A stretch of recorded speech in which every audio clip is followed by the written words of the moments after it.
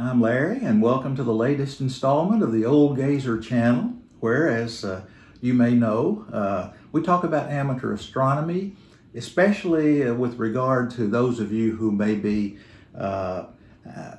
inexperienced beginners in the hobby. And the goal of this channel is just to provide some practical advice and suggestions and information, and hopefully just a little bit of inspiration as well to help you through the rough spots as you try to make your way through the learning curve towards becoming an amateur astronomer. So that's who we are, that's what we're about. And with that, let's get started with today's video.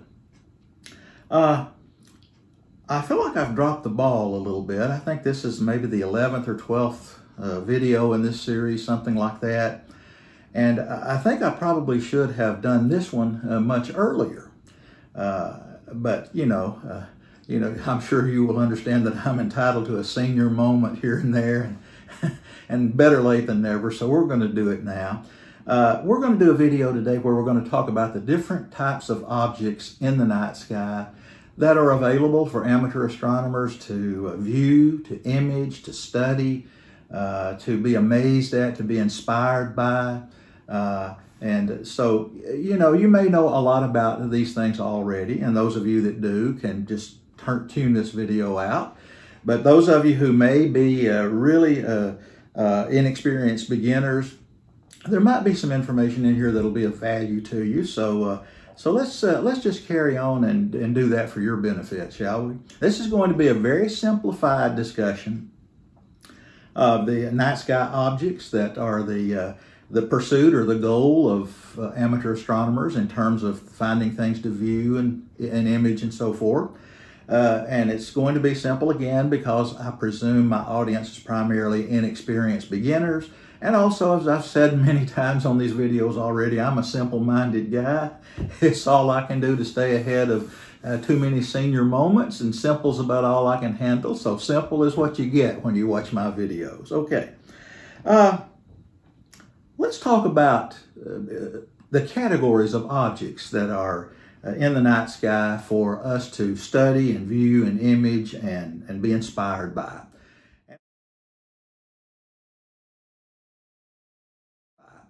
And let's start out with probably the most fundamental thing in the night sky, and that would be stars. When you go out on a moonless night, and if you have the good fortune to be in relatively dark skies, the sky is just amazing, beautiful, inspiring, exciting, all at once. Just a beautiful thing with all of those stars. They're hanging across the sky, spangled across the sky, if you will.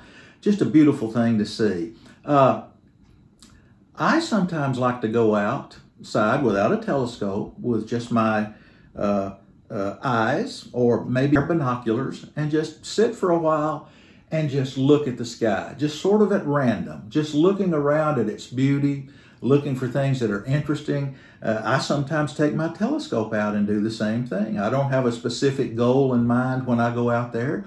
I'll just point it at the sky and just look at star fields and the background of stars as they pass through the field of view of my telescope. And you can see some very interesting and very beautiful things that way. So some of the brightest stars in the sky are excellent things to look at with a telescope. You can see nuances of color and brightness and those kind of things. And if you're into photography and you want to take some long exposure photographs of those stars, you can sometimes get some really nice diffraction patterns and that kind of thing.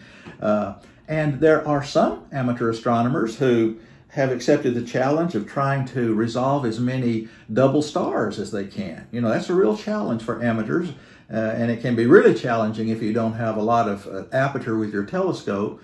But that's something that can be very interesting to do and very challenging to do. So, just looking at the stars and the night sky is something that we probably don't think about too much once we get into the hobby, but it's really refreshing, really interesting, and really inspiring just to sometimes go out and just look at the stars in the sky.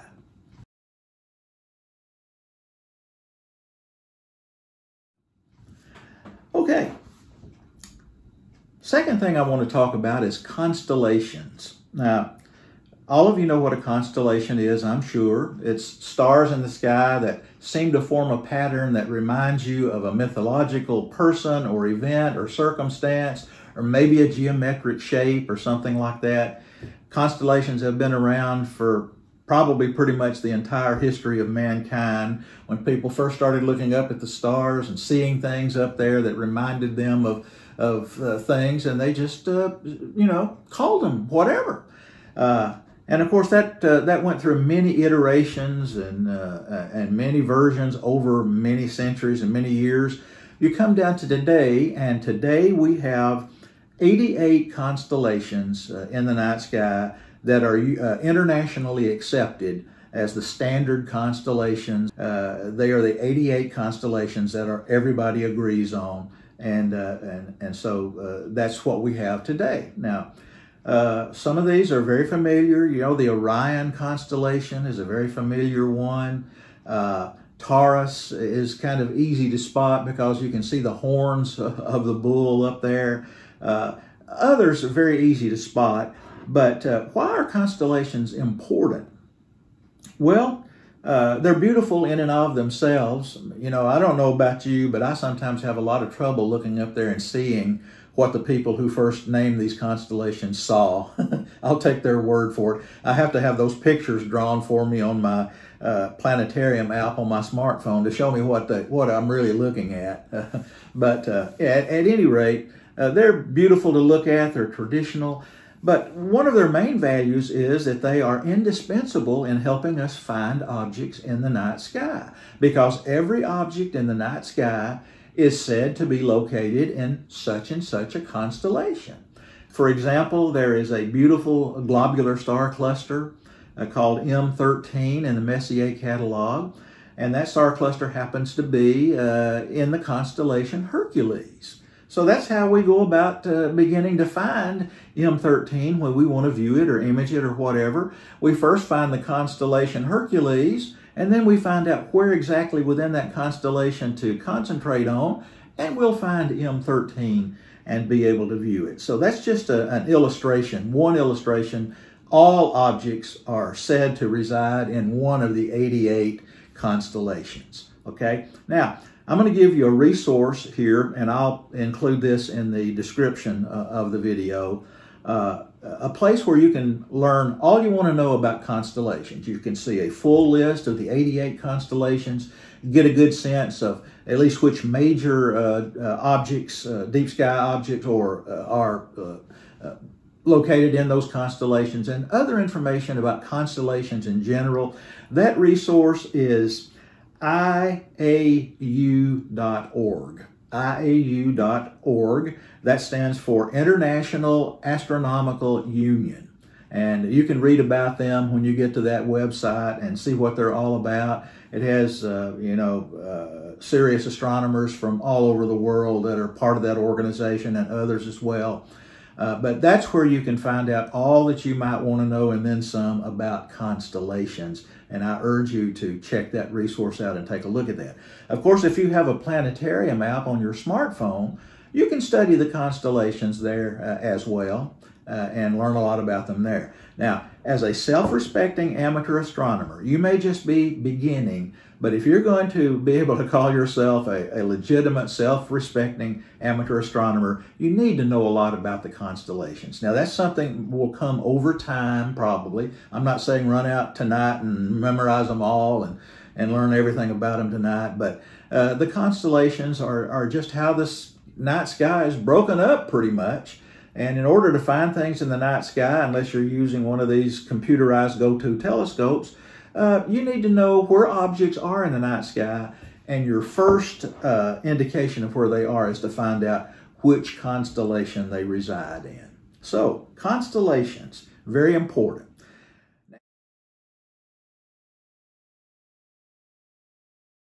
Now, let's talk about something called asterisms. What is an asterism? Well, like constellations, asterisms are groups of stars in the night sky. They're not constellations. In many cases, they are subgroups of constellations, a group of stars that's within a larger constellation. or they may, use elements from various constellations in their makeup. They're groups of stars that seem to have some sort of connection when you look at them. Maybe they look like a geometric object. Maybe they look like some other object in the sky. Maybe they look like, some figures or whatever from mythology. Not constellations, but other fairly easily recognizable groups of stars that can also be of great value in helping you find things in the night sky. I'll give you a prime example of that. Consider this, for those of us in the Northern Hemisphere, let's consider the Big Dipper. The Big Dipper. Now, a lot of people think that the Big Dipper is a constellation, but actually it is not. The 7 stars in the Big Dipper are part of a much bigger constellation known as Ursa Major. But those 7 stars are an asterism that look like a dipper. And of course, we're all familiar probably with how there are 2 pointer stars in the Big Dipper that point the way directly to the North Star, which is very, very close to the North Celestial Pole and is of great value to us in the Northern Hemisphere in helping us find our way around the sky and align telescopes and all those kinds of things. So, asterisms, groups of stars in the sky that seem to have some pattern or shape to them beyond constellations, and can be of value in helping us find things in the night sky. Okay. Okay. Okay, we've talked about stars, we've talked about constellations, we've talked about asterisms. Let's start to get a little more specific now. And the first thing that I want to talk about is the moon. More than likely, the vast majority of people look at the moon the first time they look through a telescope. I mean, it's just the way it is. It's in the sky, it's easy to find, it's pretty easy to get within the field of view of your telescope. It's just, usually the first thing that people see when they look through a telescope. That was certainly the case with me, probably the case with many of you as well. I'm not going to say a whole lot about the moon. We know it's there. We know it's available to us. We know that it's an amazing, beautiful subject to view in the night sky. I'm actually going to have a separate video coming up somewhere down the road, which is going to be concerned with providing some tips for viewing and imaging the moon. Now, you may think you don't need to do that. It's pretty easy to view or image the moon, but there might be a few little gems of wisdom in there somewhere that might be of value to you. So I have that planned. So I'm not going to talk anymore about the moon. The moon is just one of the wonderful things available for us to view and image and study and be amazed by in the night sky.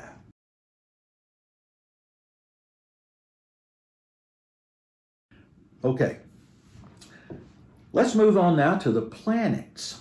Of course, we know there are 8 planets, plus one dwarf planet, I guess it's called, or whatever it's called now. I'm referring to Pluto, of course.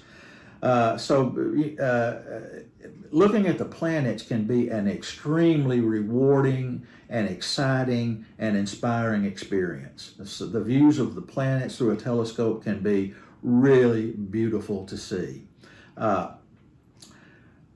There are some planets that are much easier to see than others. Some of them are readily apparent just with the unaided eye.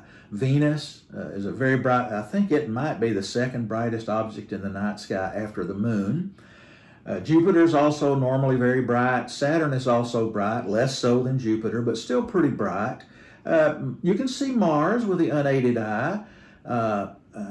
I'm told that you can see Mercury with the unaided eye if you know where and when to look, but viewing Mercury is very difficult. We'll talk a little bit more about that in a minute. But the primary planets that people are usually interested in viewing are Venus, Jupiter, Saturn, and Mars. Let's talk about those for just a moment. With any decent backyard telescope, when you view Jupiter, you're going to be able to see the so-called Galilean moons of Jupiter. That's the 4 moons that are visible to most small telescopes. You may be able, depending on seeing conditions, to see the cloud bands across Jupiter, and you might even be lucky enough, if the positioning of the planet is right, you might be able to catch a glimpse of the red spot, the great red spot on Jupiter. So very, very intriguing, interesting, beautiful object to view through your telescope. Saturn, incredibly beautiful through a telescope when you behold those rings. And if you've got a decent telescope and seeing conditions are pretty good, you'll be able to see the Cassini division between those rings of Saturn. Just an amazing object to look at in the night sky, you know, inspiring, exciting, all of that. Venus, it will show up as a disk in most amateur telescopes, but you won't be able to see any surface detail on the planet Venus because Venus is perpetually covered in clouds. And so you just can't see, all you can see is a sort of a bright disk. You can, however, see the phases of Venus. For planets that are between the Earth and the Sun, they have phases, similar to the Moon. And one interesting thing to do is to try to view the phases of Venus and perhaps image those phases. You're not going to be able, however, to see any planetary detail because of the cloud cover there. Mars.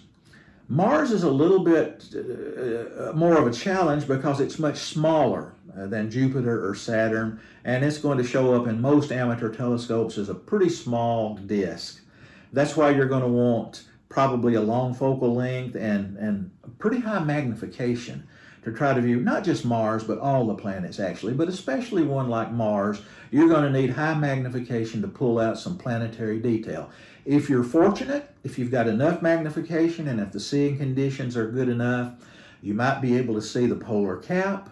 You might be able to see some other details on the surface of Mars. So very, very interesting subject to try to look at in the night sky. Neptune and Uranus, you're never going to be able to see more than just a very small disk in an amateur telescope.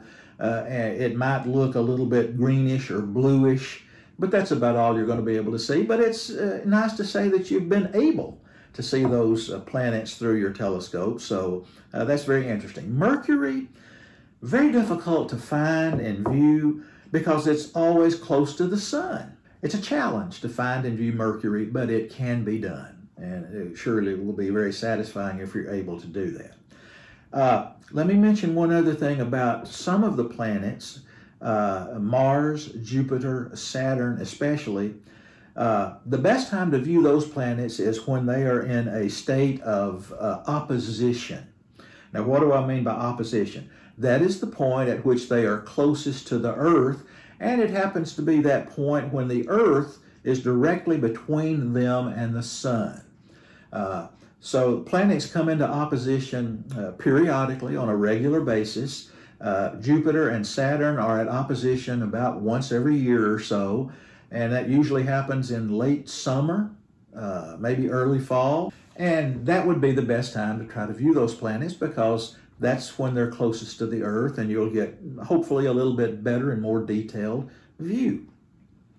Mars, it's especially important to try to view Mars when it's in opposition because you need to do everything you can to try to increase its size and to bring out a little more detail on Mars. And of course, you can do that better if it's closer to the Earth. So Mars is in opposition, I believe, every couple of years. So anyway, that's the planets.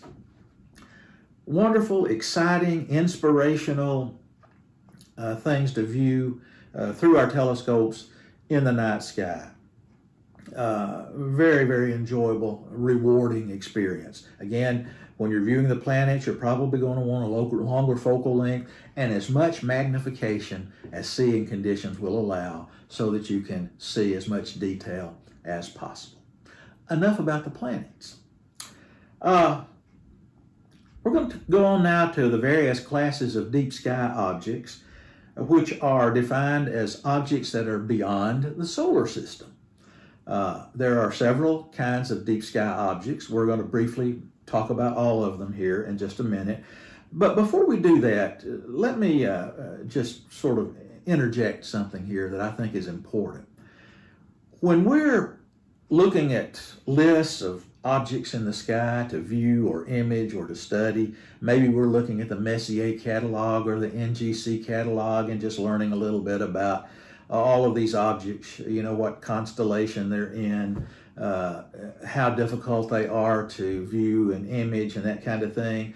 Or when we're looking through our telescope even, these objects look small, especially in a wide field of view. And there's a tendency for us to kind of lose track of just how amazing these objects are, just how vast these objects are. It's kind of easy to lose sense of the fact that, let's take the Orion Nebula, for example, here. When you're looking at the Orion Nebula through your telescope, you're looking at photons that left the Orion Nebula about 1,400 years ago and have been traveling through space all that time and are just now reaching your eye so that you can view it. An amazing thing when you think about it. So when you view the Orion Nebula, you're not looking at it as it is now, you're looking at it as it was 1,400 years ago, because it's so far away. 1,400 light years from Earth. And by the way, a light year is about 6 trillion miles. So you can see how far away it is. It's also extremely vast. It's 24 light years approximately across. Again, a light year being 6 trillion miles, or about 10 trillion kilometers, pardon me. It's huge, it's vast. We just don't get that sense usually when we're just thinking about it or reading about it or looking at it through the eyepiece of our telescope. But these things exist on a vast scale. To my puny mind, it's very difficult sometimes for me to get my mind around the kind of scales that we're confronted with when we consider the cosmos. But, you know, it's just something that I think we need to pause and think about sometimes and really just try to recall what it is that we're looking at through our telescopes and how incredible these things are. So just thought I'd throw that in, no extra charge for that, before we get further with our discussion. So let's move on.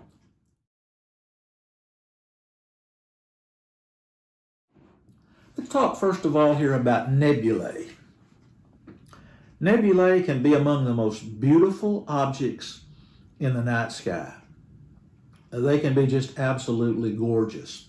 What are nebulae? Well, basically they are clouds of dust and gas out there in the cosmos. If the nebula is dense enough, such as the Orion Nebula, which we've been discussing already, there's enough gravitational effect going on inside that nebula to bring the matter within that nebula together, and over time, stars will actually form within that nebula. So there are stars being created right now in the Orion Nebula. Don't quote me on this, but I believe I read recently that astronomers have now found evidence of 700 stars that are in various stages of development on their way to becoming full-fledged stars being created within that nebula out of the materials that exist within that nebula. So that's an amazing thing to consider right there. Now, some nebulae are called emission nebulae, and that's because they emit their own light, usually because there is ionized gas present in that nebula. There are other types of nebula known as reflection nebula, which don't create their own light, but which shine or glow by reflecting light from nearby stars. But then there's also something called dark nebulas, which are ones that have neither their own light nor nearby stars whose light they might reflect, and therefore they basically just show up as big black spots in the sky, and if they're dense enough, they will hide whatever is behind them, and they'll just be a black void in the sky. So those are three types of nebulae, pardon me. I keep forgetting to use the proper plural here. Let's talk about two other kinds of nebulae. One of these would be planetary nebula. Now, this is confusing, and it's a little bit counterintuitive here because planetary nebulae have absolutely nothing to do with planets. They're called planetary nebulae because they first started to be viewed way back in the early years, probably in the 1700s or so, possibly before that. People started to first view these through their telescopes, but they couldn't tell anything about them, and it was very difficult for them to distinguish these objects from planets. And so they kind of thought they were planets, I suppose, and the name planetary got attached to them, and it's something that's just stuck over all the years right down to the present time. So even though these nebulae have nothing to do with planets, they are referred to as planetary nebulae. What is a planetary nebula? A planetary nebula is what's left over from a dying star of intermediate mass. A star that has a mass about equal to our sun or up to 8 times more massive than our sun is going to end its life cycle as a planetary nebula. I'm not going to go into how all that works because I'm too stupid to understand it all, quite frankly, or too simple-minded. Oh, hey, wait a minute. I'm too old. My senior self just can't grasp some things. No, that it has to do with how gravitational forces and the outward forces associated with the fusion going on inside a star become unbalanced, and the star starts to contract and expand and goes through all of these things one after the other, and a lot of stuff gets ejected out into space as a result of all of that, thereby creating a planetary nebula.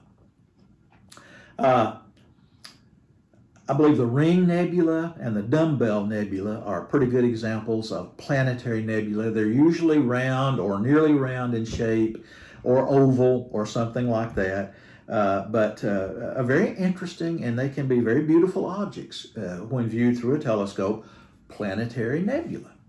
The other one that I want to mention is a supernova remnant. I don't know if there's another name for this type of nebula or if that's just what it's called, a supernova remnant, but it's just as the name implies.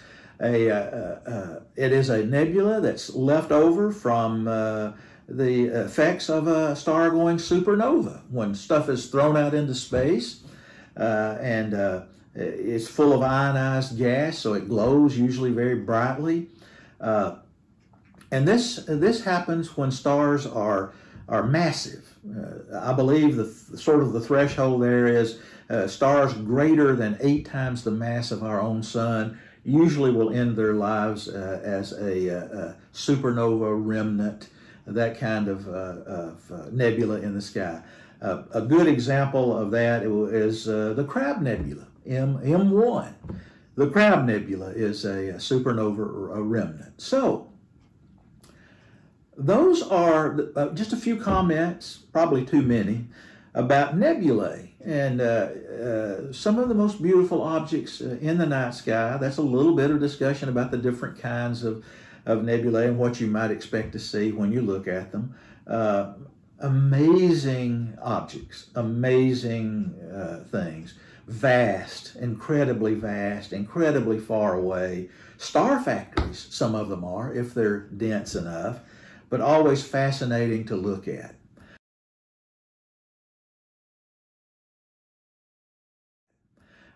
So, let's move on. Next thing I want to talk about is galaxies. So what is a galaxy? Well, I think you all probably know basically what a galaxy is. I kind of like to think of it as like an island universe out there in the overall universe. It's a massive collection of stars and dust and I suppose dark matter and other stuff that's all together in a mass held together by gravitational attraction revolving around a central core. Galaxies can be large or they can be small galaxies that usually are satellite galaxies of the larger ones, but just containing millions or maybe trillions of stars in each galaxy.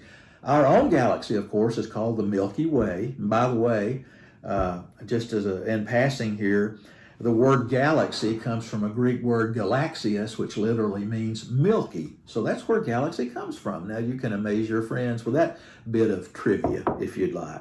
We're in the Milky Way galaxy.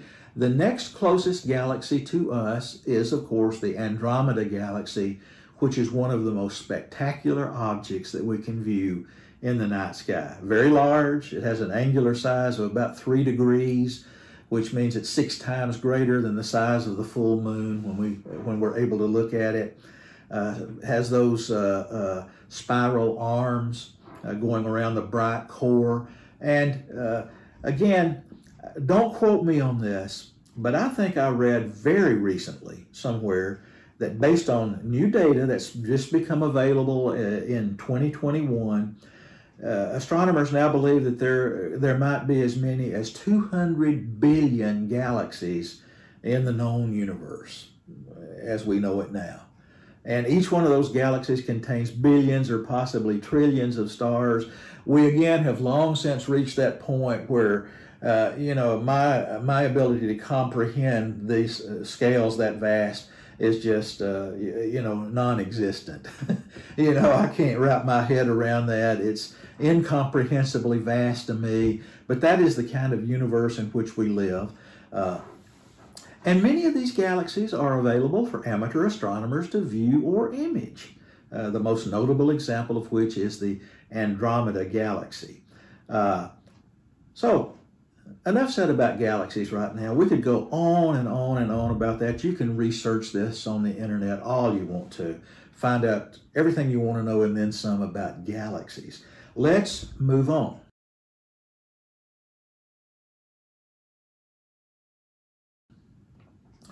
Next thing I want to talk about is star clusters. To me, personally, star clusters are some of the most beautiful objects in the sky. What is a star cluster? Well, it's just what the name implies. It's a cluster or a group of stars that appear to be very close together when you look at them through your telescope.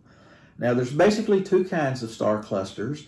There are open clusters where the stars are, which may only have up to a few hundred stars that are separated by a good distance from one another and have less gravitational attraction than the other type. And where the stars might eventually become, not part of that cluster anymore.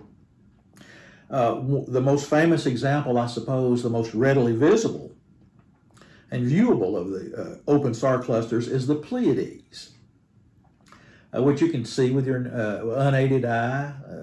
Even I'm in a Bortle 5 zone. I can easily see the Pleiades with my unaided eye. One of the easiest deep sky objects to find and to view. There are many other examples of open star clusters out there that you can view. One, for example, the Wild Duck cluster, and so on. The other type of star cluster is called a globular star cluster. And again, the name kind of says it all. It's basically a spherical or globular shape of stars grouped very, very closely together, sometimes hundreds of thousands of stars in a cluster, bound tightly together by gravitational attraction and gravitational force, and unable to escape from the cluster because of that. These can really be spectacular in the sky. One of the more common ones, one that I enjoy viewing, and that I've taken a couple of photographs of over the years, is M13. Which is the great globular star cluster in the constellation Hercules. And there are a number of others of these as well to view. You can look at, we did a video earlier, and you may not have seen that one yet. This is my way of getting you to go back and watch more, but no, just kidding. We presented a resource which was a place you can go and look at information about every object in the Messier catalog. And that you can learn, in that Messier catalog, you can find out just how many globular clusters, open clusters, how many nebulae, how many galaxies are there and available for you to view. And you can find out how many of those may be within the reach of amateur astronomers. But those are the major deep sky objects that you're going to be concerned about as you progress through the hobby. Now, I must say a word here about these deep sky objects, and this is from my personal experience as well as from what I've read. The degree of light pollution that exists in the area where you do your viewing is going to limit the number of deep sky objects that you'll be able to view and image, or at least it will limit the quality of the viewing that you'll be able to do. They're so dim, most of them, so far away that they're difficult to view in light polluted skies. And so you all owe it to yourselves, if you're in light polluted skies, try to occasionally, as opportunity allows, get out to a region of darker skies where you'll have a better opportunity, a better chance of seeing some of these beautiful, amazing, inspirational deep sky objects. But you'll just have to deal with a lot of frustration there. These are difficult to see. They're faint. They're not called faint fuzzies for nothing.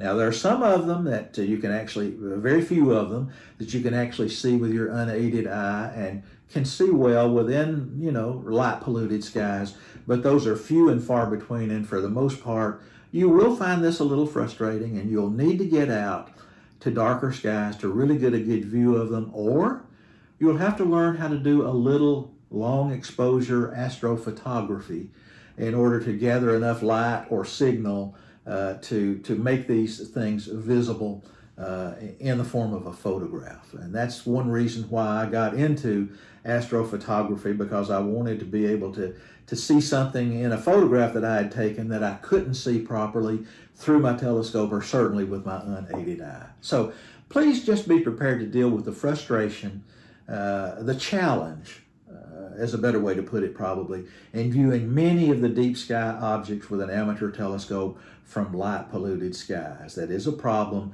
You need to sojourn out to darker skies from time to time to give you a real chance to really get good views of these amazing objects. Now, we could go on. If you're diligent and don't mind a challenge, you can actually find and view some of the larger asteroids. You can find and view comets. There are some amateur astronomers who have been able to track and take some really good photographs of the International Space Station.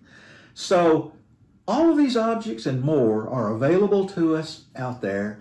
They're all amazing, they're all exciting, they're all inspirational, and they provide an endless opportunity for us to be educated about this great universe in which we live.